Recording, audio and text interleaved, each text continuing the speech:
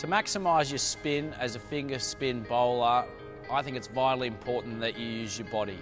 And that means when bowling, you have your front shoulder pointing towards your target, and when you finish through your action, you finish with your opposite shoulder bowling through at your target.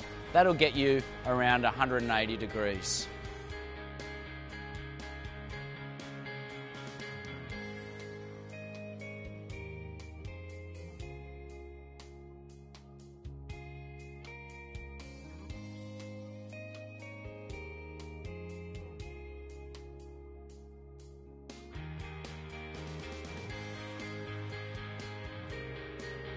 There's no point moving your shoulders through slowly because you'll get less revs on it. So your bowling arm has to be nice and fast.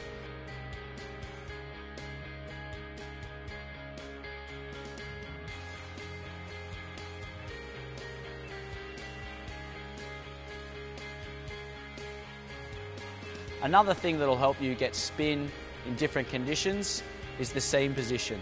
At times the wicket might be conducive to a 45 seam, so the ball's moving out like that on a 45-degree angle.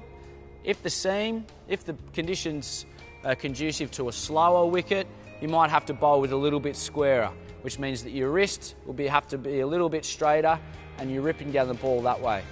Neither one is right or wrong. It's just important that you analyse the conditions and do a couple of those basic things that'll help you maximise what you've got.